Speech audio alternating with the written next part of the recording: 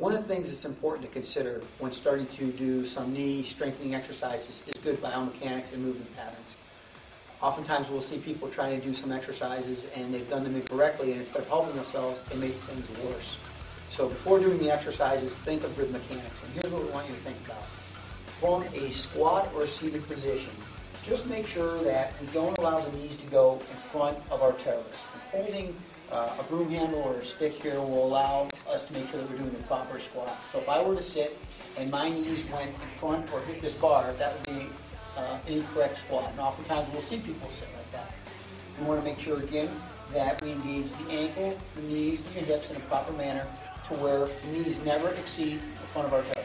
This reduces the stress on the front muscles, which aggravate the knee, and allows us to use the posterior muscles, which kind of help stabilize that knee.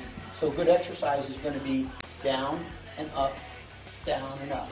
You can always modify your depth by making sure that if you have something here and just let your behind touch it, then we're going to go down and up. So if you're a geriatric patient or somebody who is having significant pain, this would be a good starting point, again, making sure that we're using good technique.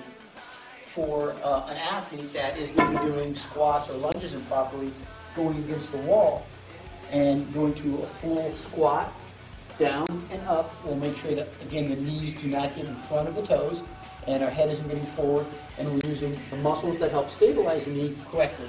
So a wall squat like this or a seated squat with the staff are two good ways of making sure that you're recruiting the right muscles, particularly as you start to advance into some of the other exercises that we're going to show you for strengthening. If you have any questions, give us a call. We'd be happy to evaluate your knee and get you on a specific protocol for your ailment.